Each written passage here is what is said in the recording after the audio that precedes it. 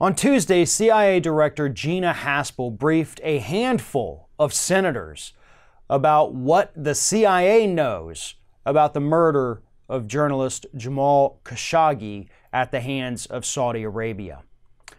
And the people who walked out of that meeting, including the hardcore Trump supporters, said that, yep, we have no doubt that Saudi Arabia, Prince Mohammed bin Salman, MBS, that he murdered that journalist or had him murdered.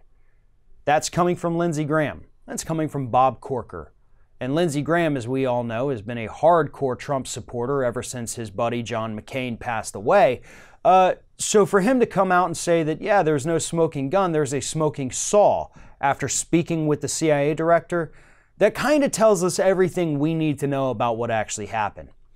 But here's another interesting little nugget to go along with this story. Last week, you had Defense Secretary James Mattis and Secretary of State Mike Pompeo of the Trump administration telling the media, telling Congress, telling senators that, hey, there's really not enough evidence to say that, MBS was actually involved in this. It's just a little too muddy right now. We're not 100% sure. You had Trump even before that saying, hey, we don't know exactly what happened. Maybe they were involved. We can't say, but they buy a lot of weapons from us. So we really, is it worth risking that relationship?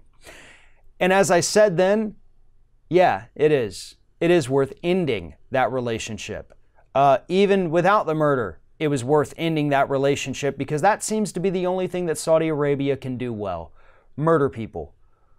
But we know, based on CIA intelligence and what these Republicans are coming out and telling us now, there is no doubt whatsoever that Prince Mohammed bin Salman had this journalist, Jamal Khashoggi, murdered. In fact, Bob Corker actually said if the Crown Prince was put on trial, he'd be convicted by a jury in 30 minutes. That must have been some powerful, compelling evidence that Gina Haspel showed those senators yesterday. Is this administration going to do anything about it? Absolutely not. Even though this new account from these Republicans, from Gina Haspel, completely contradicts everything they've said, they won't do anything. Because again, as Trump has pointed out, not only do they buy a lot of weapons from us, but they buy a lot of condos and apartments from him. To the tune of, I think, about $40 to $50 million they've spent on Trump properties. So why in the world would we expect this man who only cares about money to take this issue seriously and punish Saudi Arabia accordingly? But let's go back in time a minute, because it's not just Donald Trump. Barack Obama tried to protect Saudi Arabia from being sued for their providing the hijackers for 9/11. George W. Bush, how we saw him kneel down, kiss, and hold hands with the Saudi royal family for 8 years. They were 100% in bed with them because of their oil.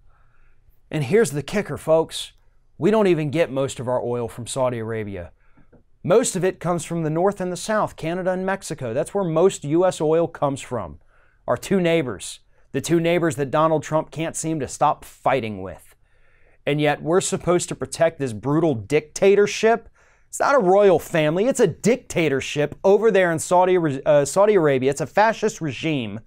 They're out there killing children in Yemen, killing their own citizens. They killed this journalist. And the administration is turning a blind eye towards it because, one, they feed our military-industrial complex and they give our defense contractors billions of dollars. And two, they're also not shy about putting tens of millions of dollars into Donald Trump's pocket by buying his properties. As long as those two things continue, we will never see the United States stand up to Saudi Arabia.